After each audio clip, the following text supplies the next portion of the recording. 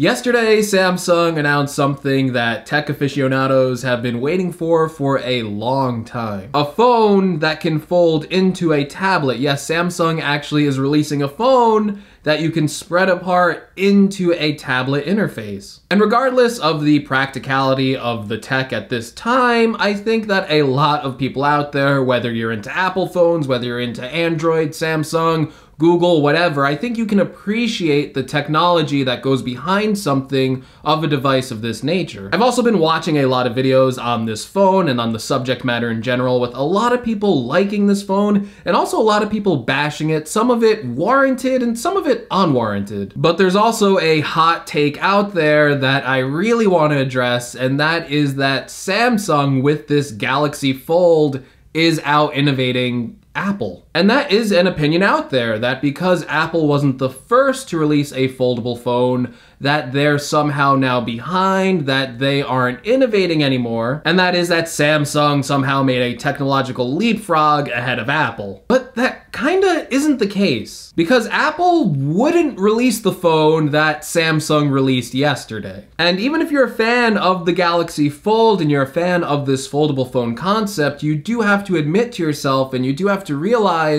that this is a device that is full of compromises. So let's talk about the design of the Galaxy Fold. And the biggest compromise to me is when you're using the device when it's in that regular phone mode. The design of that front part looks plain weird to me. It's got huge black bezels all around the front of the phone. It looks like a phone that was released 5 years ago instead of a phone that was released yesterday. The display for a flagship phone in 2019 is pretty small too, with only 4.6 inches. And the compromises of using this phone with all of these black bezels and black bars, even though it doesn't look right to me, it also looks like having the phone designed this way is going to create some problems when using it. So for example, when you're typing on that part of the phone, and by having all that extra space around it, it's probably going to impact that experience. And if you're buying this phone and you're getting this 4.6-inch screen, I really don't think you're gonna be spending much time in the mode where it's folded up. Okay, maybe I'm being a little bit unfair by bashing this phone when it's unfolded. I mean, the whole purpose of this phone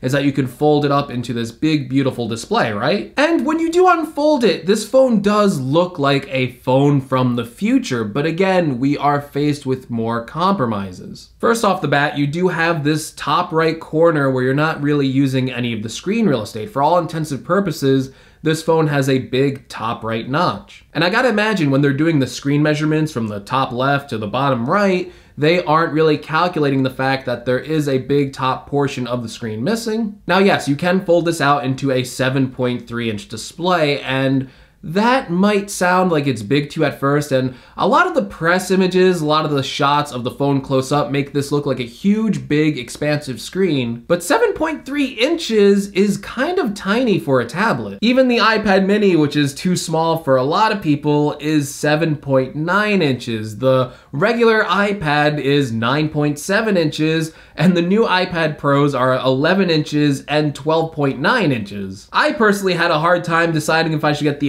11-inch iPad Pro versus the 12.9-inch iPad Pro, and all of a sudden you're saying that a 7.3-inch screen is going to be big enough for everything I need to do, and that's not going to be the case, especially for content creation. I really like a bigger screen on a device for that, and I think 7.3 inches is just going to be too tiny to fulfill those needs. I think this point is really illustrated when you have the Samsung CEO on stage holding the phone. Take a look at this image of him holding the phone. That does not look like a big screen. See, for me, I think the dream would be to have a phone that is about the size of an iPhone, and then you can unfold that into something the size of about a 9.7-inch iPad. It also remains to see what kind of software advantages this Galaxy Fold will have. Now on stage, they did demonstrate some of the advantages of having a slightly bigger screen would give you, like doing multitasking. And while honestly, I think that was a pretty cool idea of having these separate windows for multitasking, there has to be more than that for you to be spending the money you're spending on the Galaxy Fold. And you also have to have the developer support, especially third-party developer support,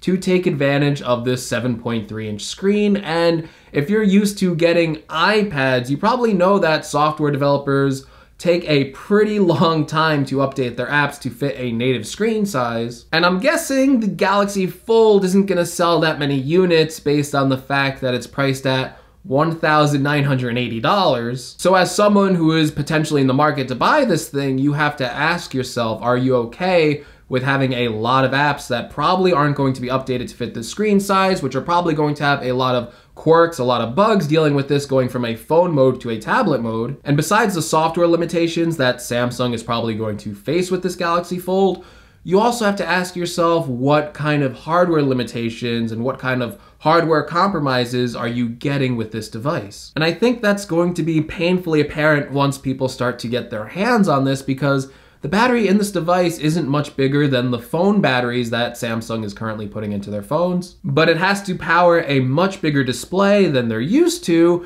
And if you know anything about phone batteries, the thing that takes up the most battery life is just having your display on. So having a device with a bigger screen is going to take up a lot more battery. So for all intents and purposes, this is a phone that right out of the gate with its first generation, and make no mistake, this is a very first generation product. As an average consumer, this is something you're not going to want to buy for the first iteration. Which brings me back to my next point of people seeing this phone and realizing that it is a pretty cool idea, a pretty cool concept, and in a way, a hardware achievement for Samsung. But then there are people saying that Apple isn't innovating anymore and that Apple should have been the first ones out of the gate with a foldable phone. And I think to really understand this argument, you need to understand the history of Apple and its product releases. The iPod wasn't the first MP3 player. There were plenty of MP3 players out before the iPod, but the iPod did a lot of things right. They put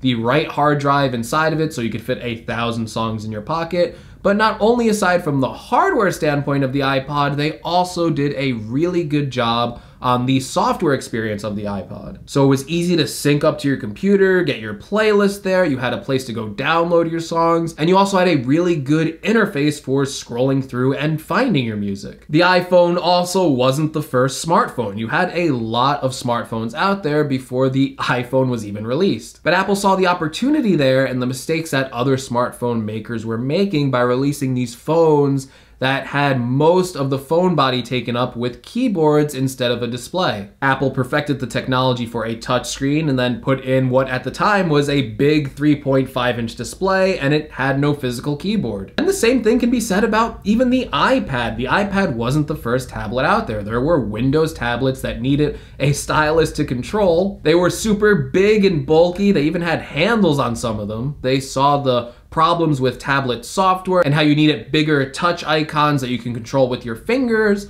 and you didn't need a stylus to operate the device. Sure, they would go ahead and add the Apple Pencil as an artist tool later down the line, but you can still just buy an iPad and only use your 10 fingers to operate the device. You don't need a stylus to operate it. And we can go on in other areas where Apple has innovated, even with things like the Apple Watch. Apple wasn't the first one to release a smartwatch, but I don't think there's going to be many people arguing today that the Apple Watch isn't the best smartwatch on the market. And even something as little as AirPods, with people doing wireless headphones way before AirPods came out. When AirPods came out, they got the concept right, they got the right size, they got the right idea of how to charge these things. So we could see Apple take the same exact approach to this foldable phone. In fact, Apple's had foldable phone patents for quite some time now. Like I said during the start of this video, the Galaxy Fold isn't a phone that Apple would make. There's still too many compromises for Apple anyway to release a phone like that that isn't going to target a mass market. And I think this really comes to the mindset of Apple, which is not to be the first one to make a product,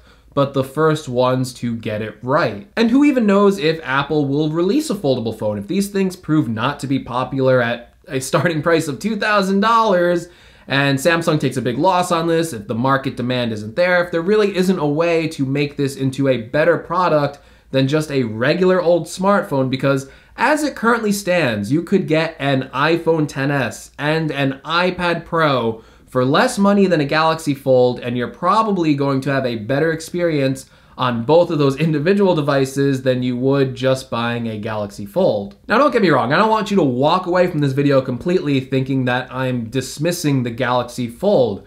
I am dismissing it for the mass market of consumers out there. I don't think it's going to be a successful product, especially at the $2,000 starting price, but I do think it is a cool piece of tech. And as someone who is into technology, as someone who even likes the idea of imperfect technology that's in its first stages, as someone who likes to think of the potential of the future and where we could see this device going in 2 to 3 years, the Galaxy Fold does interest me, and I'm actually thinking about picking one up for myself to use. But that doesn't mean that Apple is sitting on the sidelines and not innovating. And I think we could see an Apple foldable phone in 2 to 3 years, or maybe even Apple skips over this foldable phone thing and maybe goes into something else. Foldable phones could potentially be the next 3D TVs. I don't think they would be, but potentially they could be. But maybe Apple doesn't even go the foldable phone route. Maybe they just work on AR glasses, and that's the next big thing that everyone else latches onto. But enough about what I think. What do you think? Let me know in the comments below. Is Samsung out innovating Apple? Is Apple waiting to perfect this technology before releasing a product? Also, let me know, do you plan on picking up a Galaxy Fold? Do you plan on purchasing one? Do you think the technology's cool? If you want to support the channel in any way, make sure you check out the links in the description. I'll have a link to my merch store as well as the link to my Amazon affiliate. And as always, thank you so much for watching, and I will see you all in the next video. Take care, everyone.